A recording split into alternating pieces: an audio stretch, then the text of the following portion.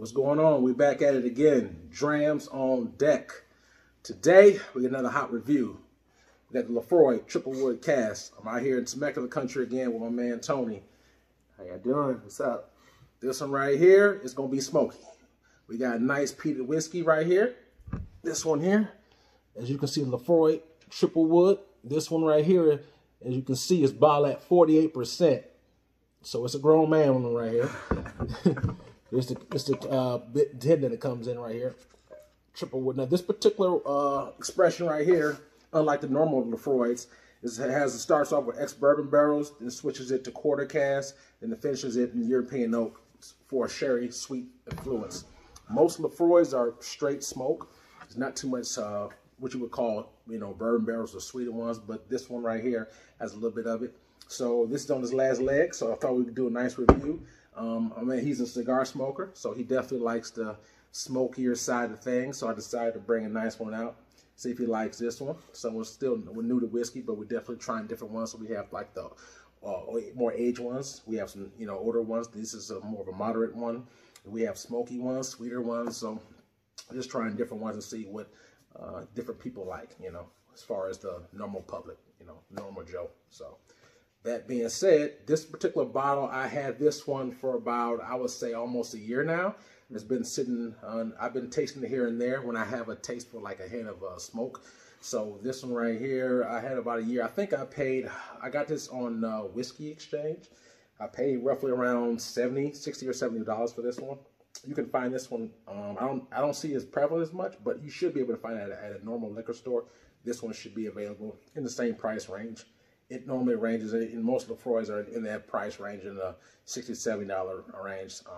So this one right here is pretty much the same one. So like I said, had about a year, and as you can see on the back, it has a little tap. So I got it from the Whiskey Exchange. So yeah, 48%, and we're gonna jump right in. We'll take a look at the color real quick. It looks like a nice mild amber color to it. So definitely, I like the colors. Nice. You can see it through the tinted glass. But this one right here, even as I hit up from a distance, I can smell the smoke. So it's definitely gonna be like I smell straight campfire, ashes. Yes, sir. It's like a bonfire going on. For sure. I get a hint of oak on it too, but the campfire and the ashes is the most prevalent thing that you pick up on the nose. I almost smell like a tire too, like rubbery, tire, leathery type of influence. Like when the rubber meets the road, you get a little bit of that. Yeah. I actually smell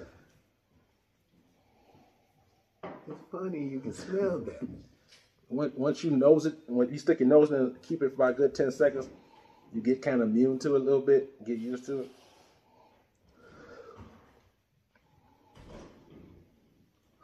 Yeah, most campfire, ashes, rubber. Yeah, you get all that.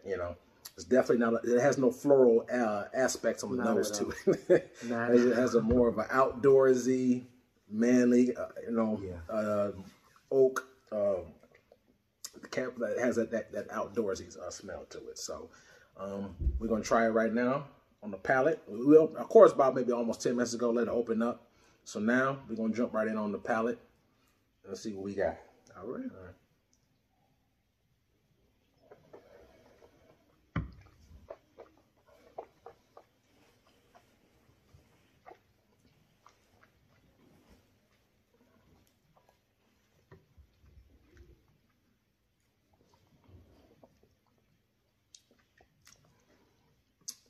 I definitely taste the bourbon barrels on it.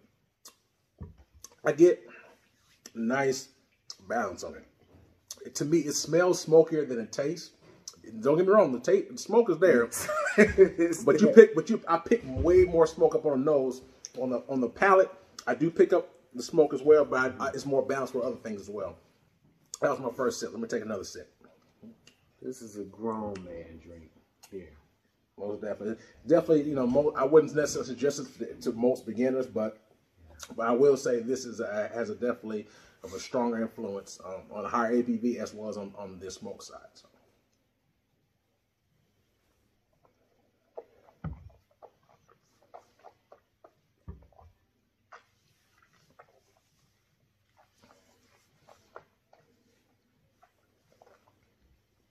Wow. It definitely surprised you when you taste it, but to me, yes, it does. It does. Just imagine a very smoky bourbon. That's what I get on this. Like, if you ever had like a normal bourbon, like a common one, we'll say Evan Williams or, you know, something in that nature, or Jim Beam. Let's imagine that with just a lot of smoke influence in it. And it's 48%, so, but it goes down pretty mild. It does have a little small kick to it, but it's a nice punch. It's not, to me, it's not aggressive on the alcohol ABV. It doesn't burn my tongue. But when you pick it up, when I first try, I pick up a lot of that oak. Yeah. The oak for the bourbon influence, and then right on the mid palate, that's why you get a lot of that campfire, that ash, that smoke. It comes right on the mid palate. It's very prevalent. I'm actually going to add a little bit of water to this to see if it changes it, makes it more sweeter, or maybe makes it a little smokier. So I'm going to add just a little bit of water to this to see if it changes the complexity at all. By and large, this is the very first Laphroaig bottle I've had. I had samples. I've had the lower, I reviewed that. I've had the quarter cast before. So this is the very first. Those are the samples I ordered from a whiskey exchange. So this is the very first bottle of Laphroaig I had, the Triple Wood. I tend normally to lean towards more of the sweeter finish, more of like the sherry one, the European notes, but I do like peat whiskeys as well. I tend to lean towards half and half, so half peat, half sweet. So this is one of the more smokier ones that I've had, but I like a nice balance of it though. So this right here does just the trick of that. I mean, Laphroaig is known for smoke, so this one right here, like I said, this is more on the mild tone of the smoke. There are some Laphroaigs that are way smokier than this, but this still has a nice nice balance to it for me. So I add a little bit of water to see if it changes the complexity. So we're gonna jump right in on this last sip with the water.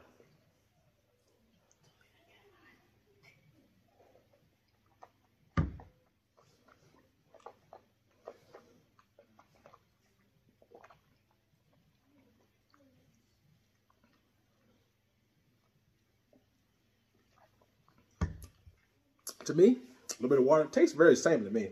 I don't pick up a lot of difference on this one, but with the water, but I still picked up the bourbon, the vanilla, the oak, the char, the smoke. Very heavy on, very nice mild smoke, but it's very prevalent though. I'm sorry. The water toned it down a little for me, just a little. Did it taste sweeter or oakier, or just about the same? A little sweeter. It tastes a little sweeter. Yeah. Okay. Drown the smoke a little bit. Right. Okay. Right. Like I said, this one right here, like I said, well balanced. So you have, like I said, the European, the quarter cask, and you have the ex-bourbon cask. So that bourbon influence, that's definitely what I taste. So if you can imagine, like I said, a smoky bourbon, that's what you kind of get with this, with the ex-bourbon cask. And then this right here is balanced. So it's not just straight smoke. You're getting a balance of the vanilla, the char, the oak, smoke very prevalent. You know, like I said, like a rubbery kind of aftertaste consistency, but it's pleasant. I know people, when you think about rubber in your mouth, it doesn't taste, doesn't think it tastes good, but it's, I guess that's one way I can put it, but it does taste very balanced though. Yeah. I'm saying you should definitely try it. You should be able to find this at most high-end liquor stores. Yeah, I rarely do I see this at a high-end restaurant per se. You will find Laphroaig, but normally the 10 or the quarter cask is what you find more so than the triple wood. That being said, on the rating scheme, I've had to rate this 1 to 10, 10 being the best. For me, I would definitely give this an 8 because it's to me. I love the smoke. I like the bourbon influence in it, and it marries very well to me. I don't think that the smoke doesn't overpower it. You can still get the bourbon influence along with the smoke. So to me, it's a solid 8. Only reason I wouldn't give it 9 is only because I tend to lean towards more sweeter than this, so it's a matter of preference. My man here probably would give a much higher score, but this is a solid 8 to me all day, which is a very, very good score. I really enjoy this. But this is one of the things for me personally. I have to be in the mood for smoke. I'm not a cigar smoker, so to me, it's one of those things where, okay, I'm in the mood for something a little bit more smoky, a little bit more stronger than the normal sweeter side. So if I'm in the mood for it, that's just typically when I would grab this. It's not an everyday dram for me. It's more like when I'm in the mood for it. So, all right, so my only thing, I got to go with a 7. And the only reason, I love the smell, I love the oak, I love the smoke, all of that. but you touched on something earlier for like a first time or new, you know, someone new to whiskey, which I am, and you know, he's introducing me to a lot.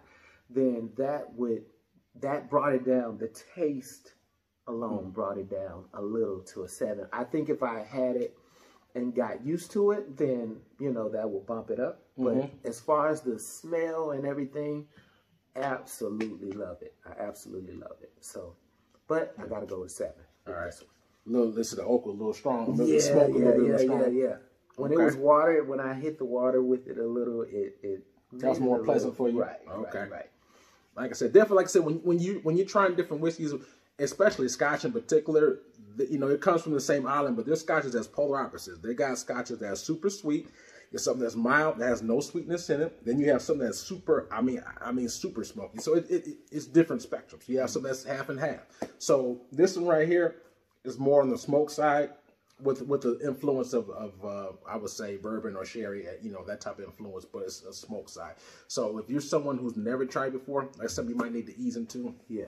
By and large, it's something that I got used to as I started drinking more and more. By and large, like I said, 8 for me, 7 for him. I thank you guys for signing up. If you like this, please hit the subscribe button, hit the like button. We have some more hot reviews. If you like this, hit me in my comment box. I will definitely give you some more content. But while we're in here, we're definitely going to give you more hot reviews. Till then, signing off. Drams on deck.